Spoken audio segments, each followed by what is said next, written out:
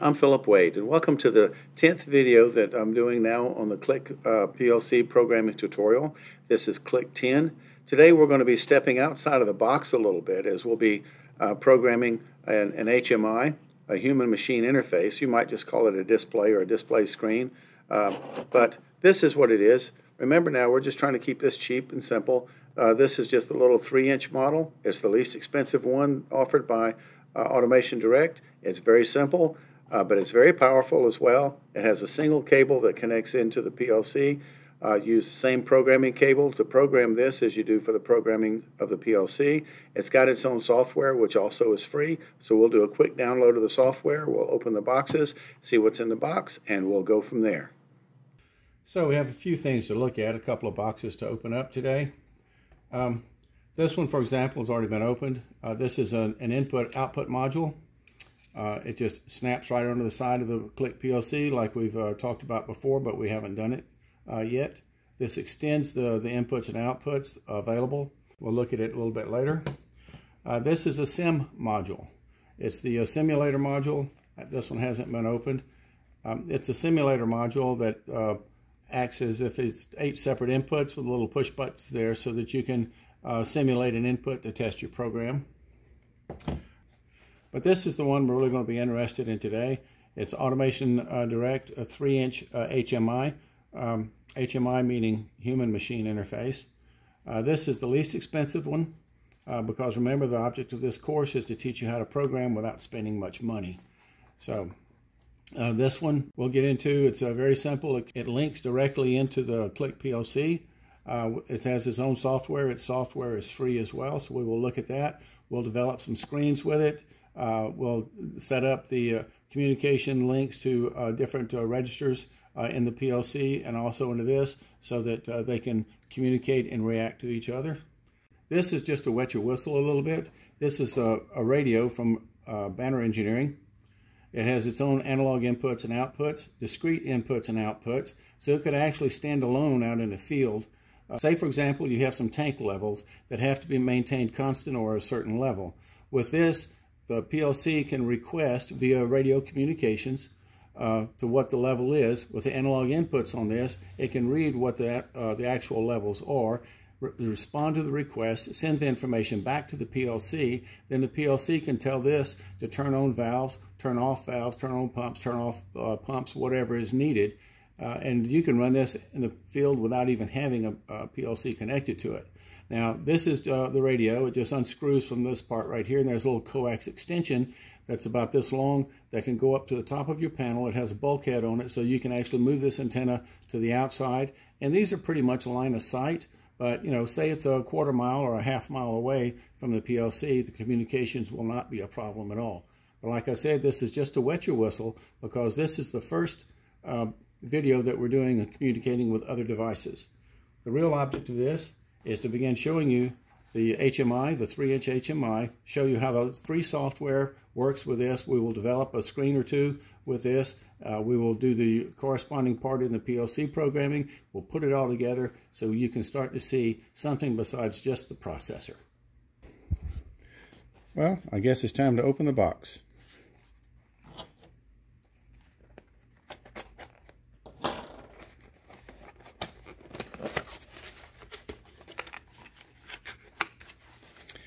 Quick start guide. These are pretty good.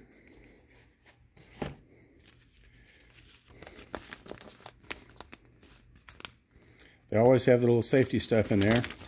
They've got good pictures showing you how to connect things.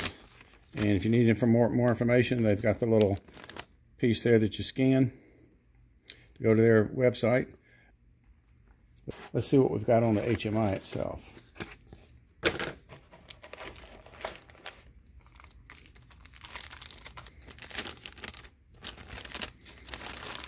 Electrostatic bag.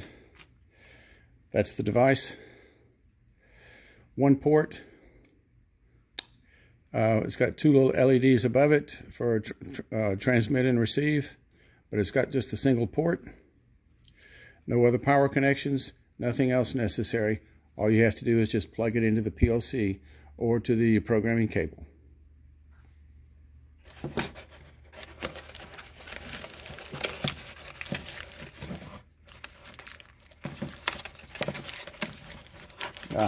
It's taped in there, isn't it? Anyway, all that is just two little brackets to hold it in place once you cut a hole and mount it into a panel or whatever. This is what we'll start with, and the same programming cable that we use to program the PLC is the same cable that we will use to program the HMI. All right, here we are, Automation Direct website. We'll go to HMI. Nope, never mind. Yes, I'll go there first real quick. Let's go to HMI. Now, I'm not on my HughesNet. I'm actually having to use the hotspot on my phone because it's faster. This is the micro series, the little small ones. That's what we're going to look at. And it's just going to be the 3-inch panels and accessories, the little small. Because remember, the object of this is to teach you to program and keep it as cheap as possible. This is what we'll be using, is this little $103 unit right here. And that's it right there. You can see on theirs, it shows, let me do it on large. It shows they've already got something programmed in this one to display for the screen. You have the 5 touch buttons. This little black dot here is actually a little red LED that's programmable. And you can put whatever you want on this and make it link, make whatever you have here link back into the PLC. We'll show you exactly how to do that. All right, let's go to support. We'll go to downloads at free software and upgrades. Like I said, the C-More Micro software is free. And here it is, the C-More Micro. And the current version is 4.5. Let's do a quick download. Put in an email address here and download. It's just going to take a couple of minutes. 1 minute left. Extract all. Okay, extract. Quick and easy. Okay, this is the version that we're going to install, 4.5. Do it.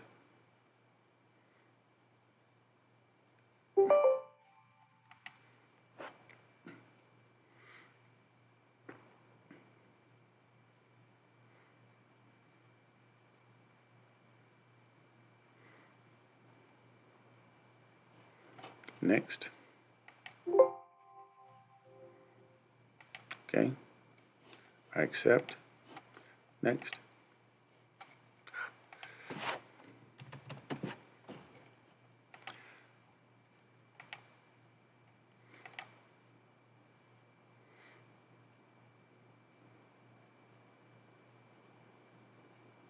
Now this uses the same programming cable. Create a desktop icon. This uses the same programming cable as we do for programming the Click. So I already have the driver installed for that one, so I shouldn't need a driver installed for this either. So here we go. Here's the shortcut. Let's go into the C-More Micro software. New project. Call it Project 1. Select which type. We said it was an EA3, S3, ML, or N. The protocol we'll be using, since we only have the serial link for the communications, and we're just connecting to the Click, it will be the Automation Direct Click serial. But look at all the others that you can connect to with the C-More products. Everything without Automation Direct. Modbus, which connects to anything that talks Modbus. Allen Bradley, most of Allen Bradley's products there. Mitsubishi, Omron, even Siemens, the small S7200s. All right, let's go ahead and click on the one we want, Automation Direct Click, and protocol setup. It's just, we're going to take the default numbers. Everything on there is just the default. We'll say OK. Okay. Now then, we've got this set up. We need to be able to display things on the screen and change the loom number and so forth, so that if we change the loom number, it'll bring the data back up. But we can't put anything on here until we have something to link it to, and a link is always going to be through the tag name database. So we'll go ahead, we'll add in the first one. Okay, here's what we want. We want to be able to change the loom number, tell it what this is the loom number. So we have to be able to send from the display to the loom, from the display to the PLC, the loom number that we want to look at. And the loom number information that we want, it will collect from one of these four down here and put it in our display words right here, DS 10, 11, 12, 13, and 14. And we did this, if you remember, when we did Click 8, so that we could have all these in one group area, so we didn't have to use excessive number of tags and programming on the display side, that we would do all the programming on the PLC side, just to make things more simple. So with that in mind, let me open this back up. This is the tag name database. So the first tag I'm going to put in, I will do an add. And it's coming from DEV, or device 001. And this will be an unsigned integer 16-bit. That's what DSs are. And the tag name we said would be loom number. Loom number. The tag type, or the memory type, is a DS, and the address is DS1. So we just put the 1 in right here. Add. Okay, so that's the first one. I'm going to close this so we can look at what we've got. This is telling me which tag number it is. I don't know if these numbers are used anywhere else except for maybe your information as you're looking at it. The loom number is the tag name. The data type is an unsigned integer 16-bit. The PLC address is DS1. And which PLC is it, or what device is it? It is DEV 001, which we set up when we did our Click serial setup for the protocol of communications. And this is a read-write, meaning we can read from it and write to it. Okay? Now then, we're going to add another one. And this tag name is going to be total yards.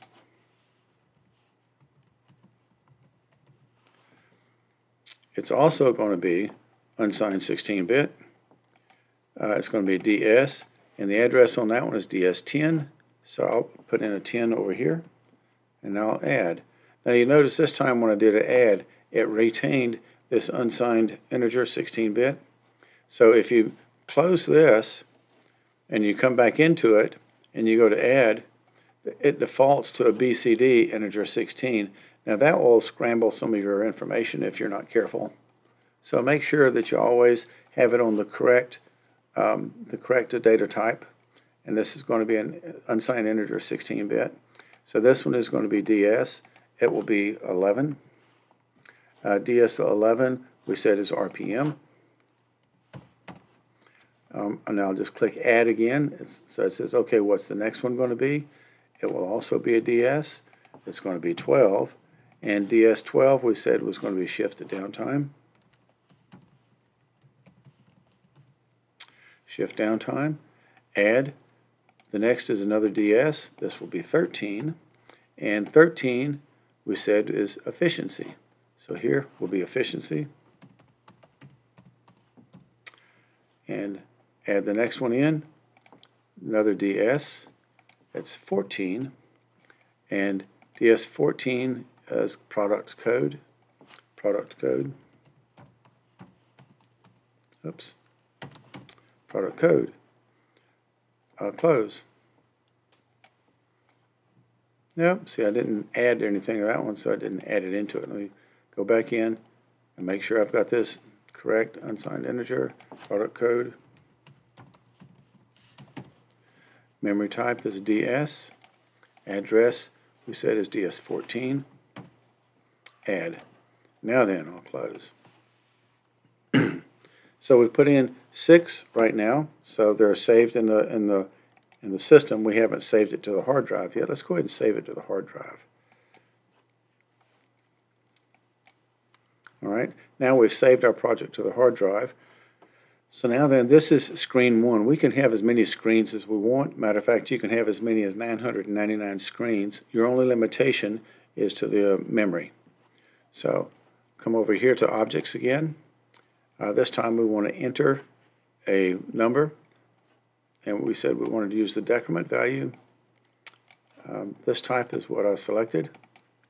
The tag name is going to be loom number.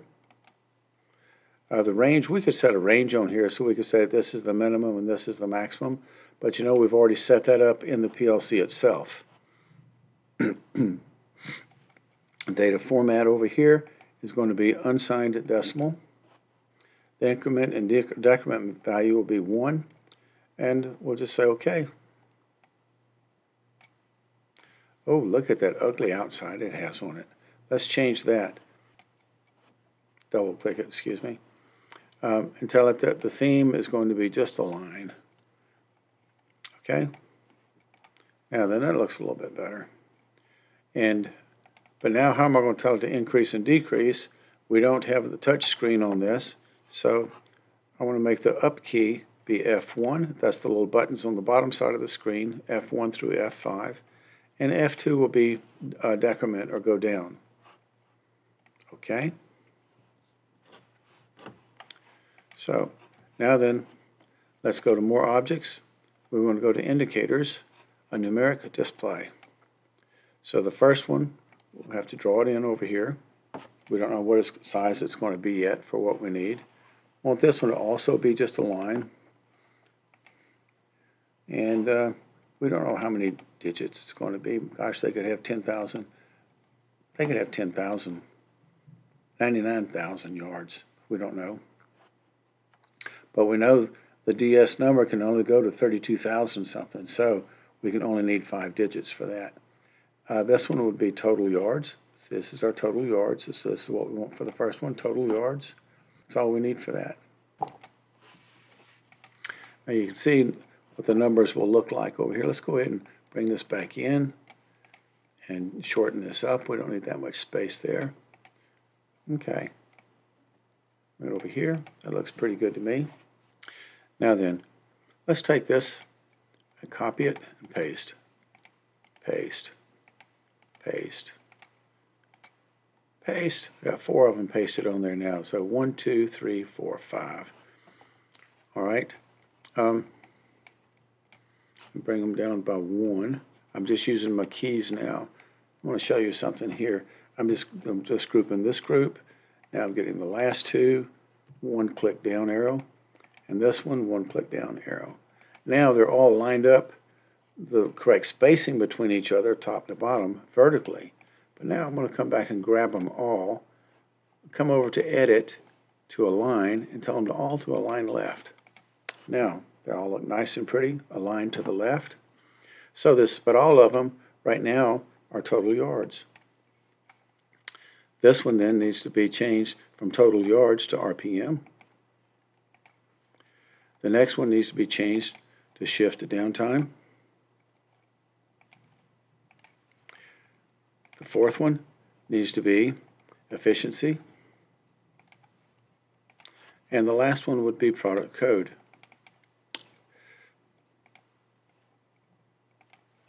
Okay, now then, we have these to display here, but if you look at the numbers and you don't know which one is which, it's not going to help you any. So let's go back up to Objects, go to Text, Static Text, and over here we said this one was total yards.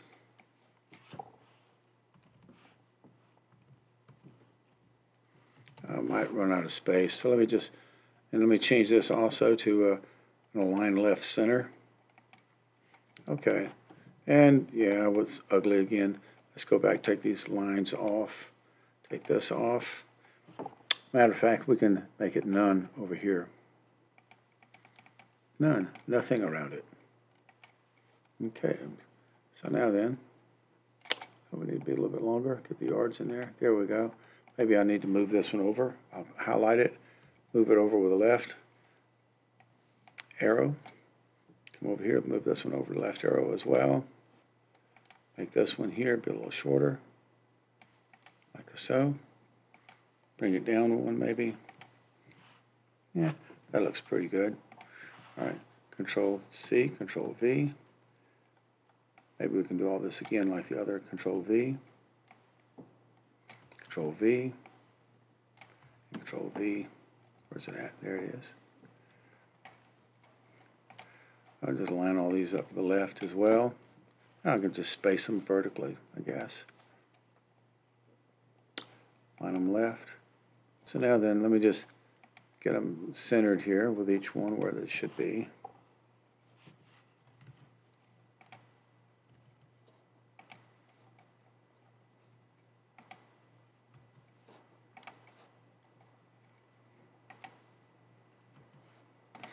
I guess that's where it should be. Well, totally arts, this one should be RPM. RPM.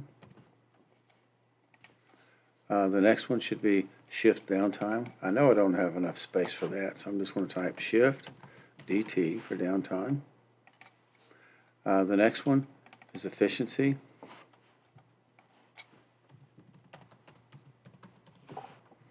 Maybe all that fits in there. Oh, efficient. Close. We'll try to do something about that one. Just leave it that way for now, I guess. Product code. I'll just call it product. There's not enough spacing there for everything. Okay. So, right now what we've got is click on this one.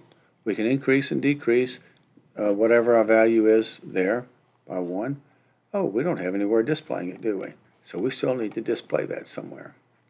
So let's display it up here with another object indicator, numeric display, and we'll just put it right here. And this one is going to be loom number. And it's only going to be 1 digit. I'll take all this lines off here. Leave just that line on there.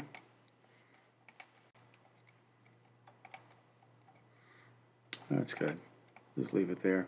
We know where it is. All right, let's tell it to save. Now then, we want to download it into the unit itself. We're ready to download, so let's go ahead, send project to panel. It says we want to transfer, we want to connect, all this kind of stuff. I will say transfer because we're connecting over the serial port. Reading panel information. Uh-oh, it didn't do anything. Firmware in the panel must match the version of the project. Make sure the screen is active on the panel by pressing F1 and F5 and holding for 3 seconds, which we don't have to. The screen is active right now. We can physically see it. Okay, so this takes us to the firmware upgrade screen. Okay, data transmission. Look at this. Look at the pretty red colors. Update mode. That red means you cannot use it. Says it's going to take 2 minutes and 20 seconds. Here, I'll speed all this up.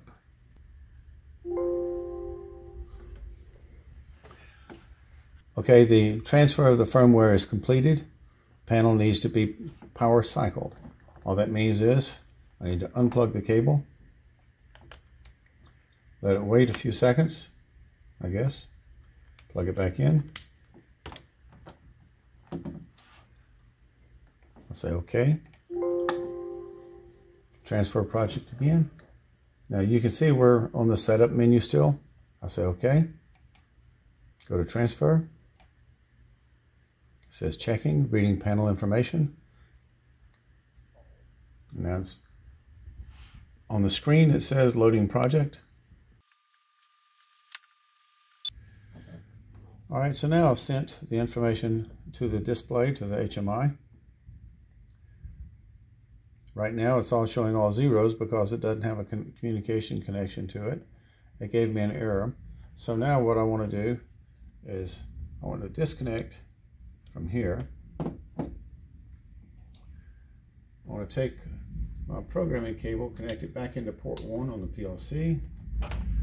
Port 2 on the PLC now. I'm using another cable. Okay, so now I'm connected with the PLC, with the HMI, and the PLC is connected to the computer software through the programming cable. So now then, on the computer screen, I'm showing loom number 1 is the current value, and the total yards is 303. On the display, I'm showing loom number 1, total yards is 303. The data looks to be synchronizing, being the same. So remember, I set up to increment and decrement. I was going to use the F1 and F2 buttons. F1, I believe, was the increment. I changed it to 2. Immediately, all my data changed here. I'm now showing loom 2 and 187 yards, and that's the same thing I'm showing over here now. And if I look down, that's what I had on loom 2. So see how simple this can be? Now I can see loom 3, and I can see loom 4. So this shows you a very simple way just to get started using the display. We'll do a more detailed display information later, but for right now, I just wanted to show you this is how you make your connection. This is how you work it.